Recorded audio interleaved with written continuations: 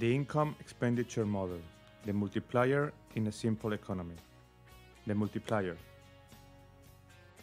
The multiplier in a simple economy shows how much national income increases due to an initial increase of the autonomous expenditure. That is, an increase in A leads to an increase of national income.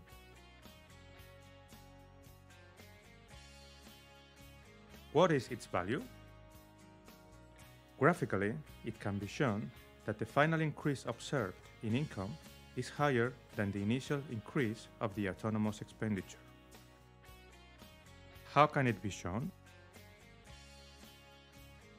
Starting from the equilibrium point E sub 0 in the income-expenditure model, there is an increase from A to A prime so that the aggregated demand curve shifts up in parallel until the aggregated demand 1.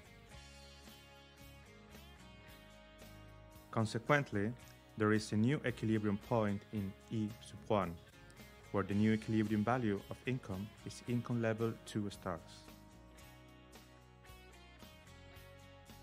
How much is the increase in income?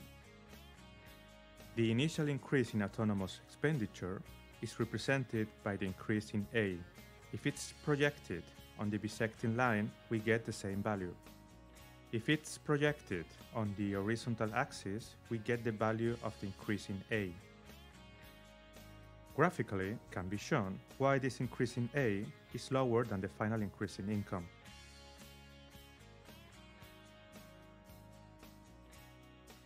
Why is this happening?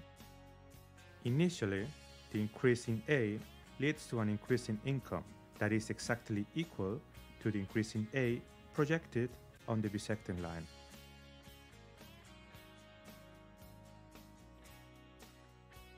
Yet, in the second phase, the increase in income has an increasing effect in consumption. This increase in consumption depends on the value of the marginal propensity to consume and the initial increase in autonomous expenditure.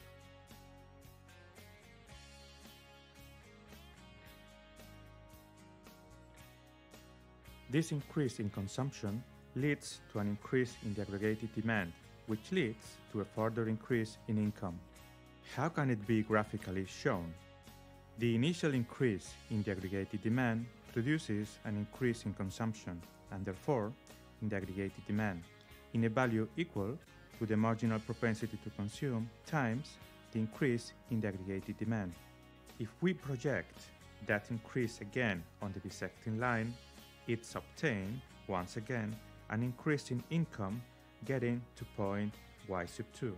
Therefore, in this second phase, we get to y sub 2 in the income level.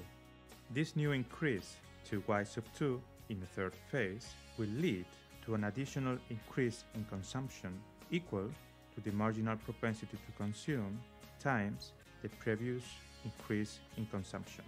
That is, the marginal propensity to consume times the increase in A, producing a new increase in the aggregated demand that will lead to a further increase in income. Graphically, this new increase in income will generate a further increase in consumption, equal to the marginal propensity to consume times the increase in A, which, if projected on the bisecting line, it will generate a new increase in income equal to y sub 3, thus getting to the level of income y sub 3. In the next stages, it can be observed that the increase in income will produce an increase in consumption and, subsequently, an increase in aggregated demand, therefore originating further increases in income, though these increases will be smaller. ¿Por qué?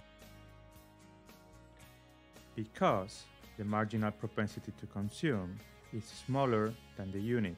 Therefore, in the long term, the increase in expenditure tends to zero, thus reaching the equilibrium at the income level y sub 2. Finally, the total increase in income is higher than the initial increase observed in the aggregated demand, due to the fact that in the different stages, There has been a progressive increase in income, though these increases have decreased.